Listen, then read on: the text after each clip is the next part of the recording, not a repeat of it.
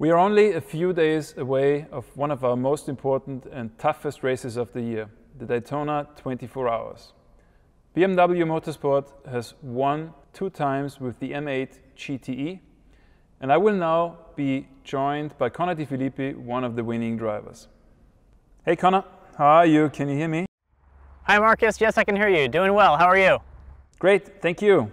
Until recently, I was actually hoping that I could physically be in Daytona with you, the team and the M8 GTEs, for another Rolex 24 victory. But unfortunately, the current situation means that I can only be with you in spirit. But I and the rest of the BMW M Motorsport team will be watching and cheering from Munich. Thank you. Well, we've won the race 2 years in a row now, so now we're going for the three-peat. I know we've done a lot of great work in the off-season, and we have our goals set high. We'll be doing our best to bring BMW M another victory. That's great to hear. Best of luck for the race. Well, there's one more thing. I believe you are on your way to Daytona right now, right? And you could be stopping in South Carolina at the BMW Performance Center. So I asked my team to send you a little surprise. It's actually the very first M5 CS we built for the United States. Are you interested in jumping in and taking a few laps? Well, I have the keys here to the M5 CS, the new piece of machinery that you and everybody have built back in Munich. It looks fantastic and I'm looking forward to getting it on track.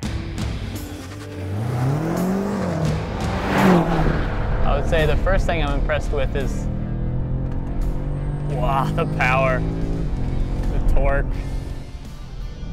the agility of this car. I mean, the M5 and the M5 competition were already remarkable machines. And all the details that they've put into this CS is just insane. And the second thing I noticed, I never realized how big of a difference materials can be. I mean, this Alcantara wheel, the feeling it gives in your hands, it just feels like a race car. The feedback that you get from these carbon bucket seats really transforms, in my opinion, the entire feeling of this car. All the way to Redline. The boys in Munich at BMW M, they have outdone themselves on this one. Let me just say that right now.